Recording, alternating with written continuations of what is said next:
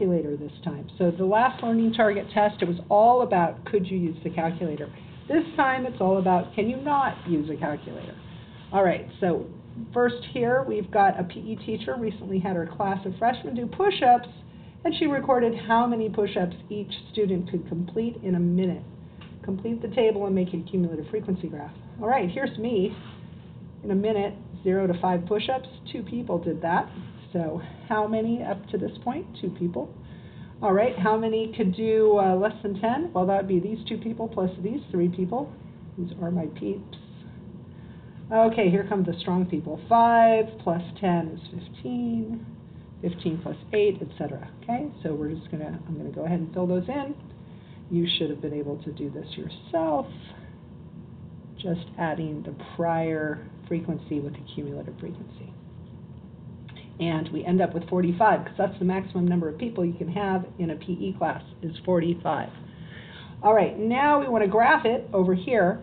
So notice my number of push-ups is going to go over here. This is my x. And we're going to put the upper boundary. We need to make sure we get all the way up to 50. So let's see, how am I going to break this up? This is 0, because we're starting at 0. 0, 10, 20, 30, whoops, 10, 20, 30, 40, 50. Unfortunately, I forgot my glasses today, so I might end up making a mess out of this. But here's 10, 20, 30, 40, 50. And if we had room, I would have written down here that this is number of push-ups, but I didn't really give you enough room. And here's my frequency going up this way. It needs to get up to 45. So I've got 1, 2, 3, 4, 5, 6, 7, 8, 9, 10, 11, 12, 13, 14, 15. I've got 15 spaces.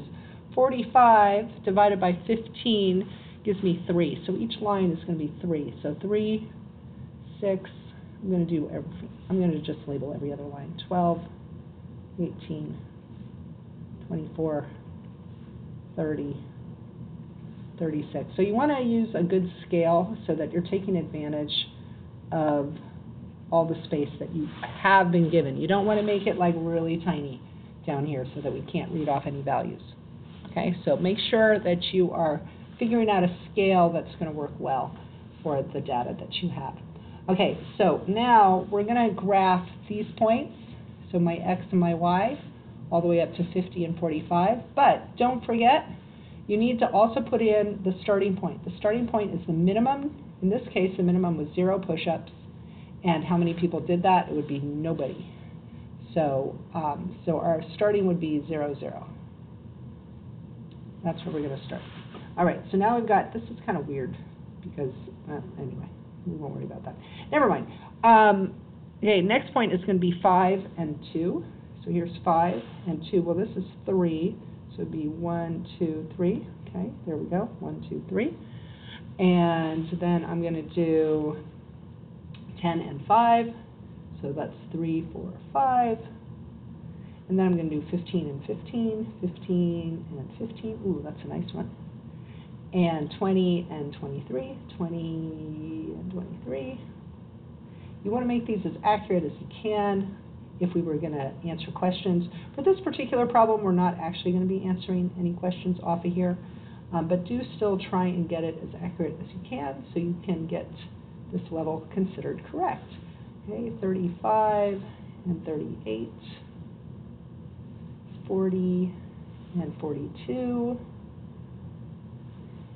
45 and 44, and then 50 and 45. So there it is. And then we want to connect with a smooth as possible line. The idea is that we would be able to read answers off of this. But for level 1, I just want you to be able to create it. So you need to be able to add correctly without a calculator and plot points. All right, level 2 would be actually interpreting a graph. So I could have asked you questions about the graph you just made. So that might happen on the actual quiz. You might actually have to use the graph you just made to answer the questions. Or I might give you a graph and you answer questions about that. So here I have a fisherman catches 200 fish. He measures them, and the results are shown here. Okay, so here's the length of the fish, and here's their cumulative frequency. Estimate the median. So there were 200 fish. So the fish in the middle is going to be between 100 and 101. So we can just go with 100. Okay, so the 100th fish. Now remember, you need to show your work when you're doing this. So I am going to show that I'm going from 100, I'm going over, and then down. And it helps to use a straight edge. I don't see where my student ID went. That's annoying. Oh, but I got a ruler. Okay. So I'm going over to the graph, and then I'm going to go straight down. Again, I do not have my glasses on, so that makes this a little bit hard. Looks like it's around a little more than 25 is the median length. Okay, so I take the fish in the middle, that's the 100th fish, or 101st fish, in between 100 and 101, and then I come over, so it looks like it's about 26 or 27. Okay, so 26 or 27, either one is fine. Some of these answers are going to be fairly approximate. Okay, estimate the interquartile range. So that was the median. Now I need to find Q1 and Q4. So I divide my 200 fish into quartiles. So divide 200 by 4, and that means every 50th fish is a quartile. So here's going to be my Q1. There's Q2, and here's going to be my Q3. And again, I am going to trace this over to the line and then go straight down. So I'm on here. I can't see what I'm doing because I don't have my glasses on. Looks like that's right on a value. It looks like it's directly on 40. So my Q3 is 40. Make sure you're showing the work on here. Q3 minus Q1. Okay, so now I'm going to find Q1. Take this over to the graph, and then I'm going to go straight down, and it looks like these are pretty nice numbers, pretty easy to take off. That looks like 15. Okay, so really you should get this answer exact. 40 minus 15, you really should get 25. Okay, if you didn't get 25, try reading it again. I'm pretty sure that's pretty darn close. All right, given that 40% of the fish have a length more than K, find the value of K. Okay, 40% of the fish have a really big length. 40% of fish have a big length. So the big lengths, guys, are up here. Okay, big lengths are up here. 40% of the fish have a length more than K. That means 60% are less than K. So I kind of like looking at this from the other point of view, that 60% are less than K. Okay, so I kind of like starting from here, let's take it up to 60%. 60% of the fish are going to be less than some number. So I'm going to actually figure out what's 60% of 200. So again, this is without a calculator, so here comes our arithmetic skills. So 60%, another way of writing that is 6/10. That's 60% of is times 200. You could do it like that. Or you could do 0.6 times 200 if you like decimals. I actually like fractions because I can do this. 200 divided by 10 is 20. 6 times 20 is 120. I kind of like that. So the 120th fish is going to be my cutoff point. So I'm going to find my 120th fish. Here's my 120th fish. I'm going to take that over to the line and then go straight down. And it looks as though my cutoff is 30. So only 40% of the fish are 30 centimeters or larger. So my K is going to be equal to 30 centimeters. Okay, that's level 2. So taking the graph and answering some questions about it. That question's a little tricky, but these are like really straightforward. That one's kind of bordering on a level 3 question, actually, now that I think about it. I might make that a level 3. But my level 3 question is actually an outlier question.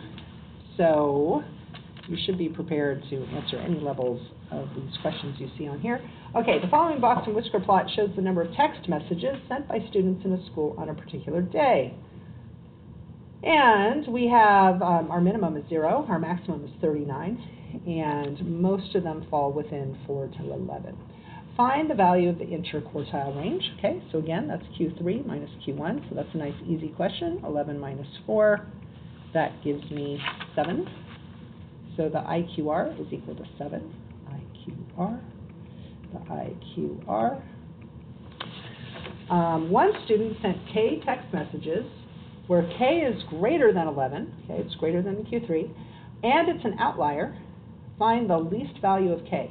So if it's an outlier, we need to calculate where is the boundary for outliers. Okay, so in order to do that, we need to remember the formula, because it's not in the formula packet. You need to know this. An outlier is 1.5 times the IQR above Q3. If it was on the other end, if it was down here, it would be Q1 minus 1.5 IQR. Okay, but we want above, we want it on this side, so it's 1.5 times IQR plus the Q3. The other side would be Q1 minus this amount. All right, so we have 1.5, our IQR we know is 7, and we're going to add that to Q3, which we know is 11. That will help us get our boundary. Oh, look at this, big giant math again. So 1 times 7 is 7, and then half of 7, because 0.5 is half of 7, is 3.5. So 1.5 times 7 is equal to 7 plus half of 7 is 3.5. That's 10.5. So that's how I do multiplying with decimals, easy decimals. In my head, I don't like doing the algorithm of multiplying and counting where to put the decimal. I like kind of thinking about it. All right, so this is 10.5 plus 11 gives me 21.5. So my fence is at 21.5. So if we were graphing this, see this is like 10, 20, 1.5. So this would probably be around here. This would be where my fence would be. So any number of text messages after that would be an outlier. So if you left your answer as K has to be greater than 21.5, if you wrote K has to be greater than 21.5, that's okay, but we're talking about one student sent K text messages. So think about this. Could this student have sent 21.5 text messages? A text message, even if it just says K, it's a text message. So therefore, the smallest number, the least value of K, would have to be 22. They need to send at least 22 text messages for it to be an outlier. So that's not actually the answer. The answer is how many text messages? If it's an outlier, it has to be at least 22. Okay, because our boundary is at 21.5, but when you're sending a text message, it's either a text message or it's not a text message. You can't send half of a text message. Okay, so the answer should be K equals 22. Excuse me. Okay, level 4. So here we have a problem that kind of throws everything together. So this is a stem and leaf plot, and they show you what these things mean. The number on the left is like your 10s, and the number on the right is your 1s. So my values here for cans collected by students in Sam's class, somebody collected 20, another person 21, 24, 29, 29, 31, 37, 37, 37, 38, 38. So this is just another way of listing data. So the top number that was collected was 50, the smallest number was 20. Now we want to find the median. Okay, there were 20 students. If we cut that in half, that's 10. So the median is going to be between student number 10 and 11. So here's student 1, 2, 3, 4, 5, 6, 7, 8, 9, 10. Here's student number 10, got 38, and number 11 also got 38. So the median is halfway in between 38 and 38, which would be 38. So the median is 38. Okay, the following Box-and-Whisker plot also displays the same data. Write down the value of A. Well, A is the minimum. The minimum, as we can see up here, is 20. So A is equal to 20. The interquartile range is 14. So I get that by doing Q3 minus Q1. I'm sorry, yeah, minus Q1 has to equal 14. I know Q3 is B, and Q1 is 30, equals 14. So to solve this for B, I need to add 30 to both sides, and I get B is equal to 44. So that's that. Okay, next part. There are 80 students in the school. Okay, so Sam's class has 20, but there's actually 80 students in the school. and the students raised 10 cents for each recycled can. Find the largest amount raised by a student in Sam's class. Okay, this is Sam's class. Who raised the most amount of money? This person right here. So they got 50 cans, but each can is worth 10 cents. So you need to multiply that by 10 cents. So 10 cents times 50 is equal to $5. Wow, that's really sad. Okay, collected all those cans and all you get is $5. That's the most in Sam's class. Okay, next question. The following cumulative frequency curve shows the amount in dollars raised by all the students in the school. Find the percentage of students in the school who raised more than anyone in Sam's class. Okay, the top earner in Sam's class was $5. So notice down here on the x-axis it says amount raised, so $5 is right here. How many students in the school scored above that or raised above that? So we're going to take that up.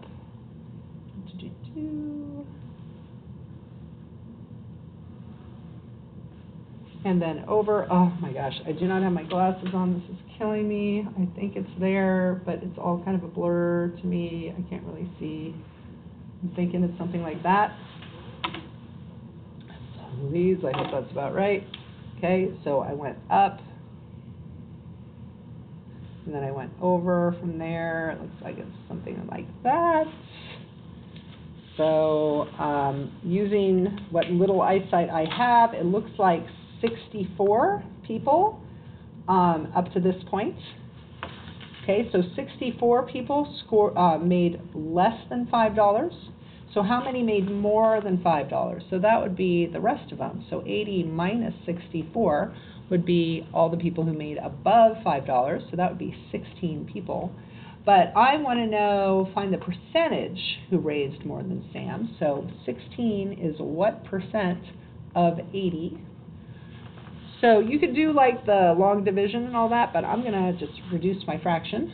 So 8 goes into 16, 2, and it goes into 80, 10, 2 goes into 2 and 10, 1/5. And I happen to know 1/5 is the same as 20%. Okay, so what percent of the students raised more than anyone in Sam's class? That would be 20%. All right, the mean number of cans collected is 39.4. The standard deviation is 18.5. Each student then collects 2 more cans. Write down the new mean. Okay, if everybody collects 2 more cans, then the measures of center are going to go to the right, 2. So I'm going to take 39.4 and I'm going to add 2 to it, and I get 41.4. Okay, write down the new standard deviation. All right, everybody just moved up 2. So they did not get more spread out. We just moved them to the right. So the standard deviation is going to stay the same. It's still 18.5. Standard deviation does not change when you add to the data. It only changes when you multiply or divide. Okay, that's it. Good luck on your quiz on Friday.